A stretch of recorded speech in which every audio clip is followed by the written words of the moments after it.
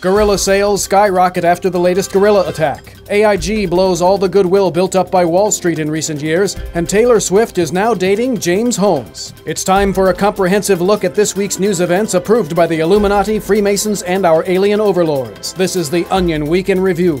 Shortly after realizing that his mother forgot to pay his most recent phone bill, 29-year-old Tom Flanagan reminded her to really be careful about that kind of thing. Mom, the phone company called today about my cell phone bill. Oh, I'm so sorry. I completely forgot. No, Mom, I'm not mad, but you had to stay on top of these things. Just so you know, this really easy thing you can do, there's this online auto pay, just deducts in your bank account every month. Yeah, quite yeah, easy. I know. Okay. I know. It's fine. Just don't let it become a pattern. I know you can do better than this.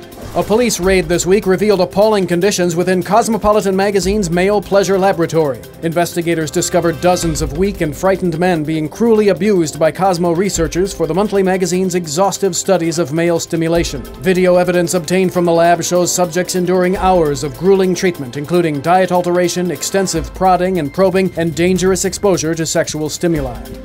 Blasted sultry songs into my ears and made me simulate 50 crazy hot sex moves.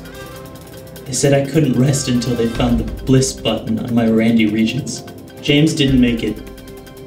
They kept spraying him over and over again with seductive scents until he just couldn't take it anymore. I'll always remember the last look he gave me.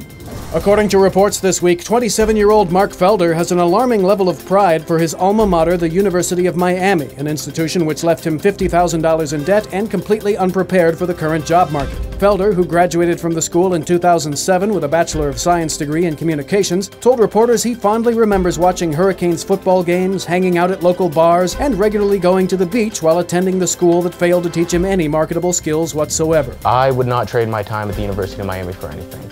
Miami has the best college experience in the country, hands down. I had an awesome time there, and it's an amazing place. I've got the U in my blood forever. It's like a family. When you're a Cane, you're a Cane for life. Miami's a good school, too. People forget that. I think we have one of the best business schools in the country, and I'm pretty sure our law program's in the top 10. And in local news, only the difficult pistachios are left. In other news, an overweight 6-year-old vows to change his life after his latest heart attack. An Air Force One pilot invites an excited Obama to the cockpit, and a career spider is unsure if she's ready for 3,000 children at this point. And here we are, an awkward and completely uncomfortable stopping place. Just the perfect time to say, ta-ta for now. For more, visit theonion.com.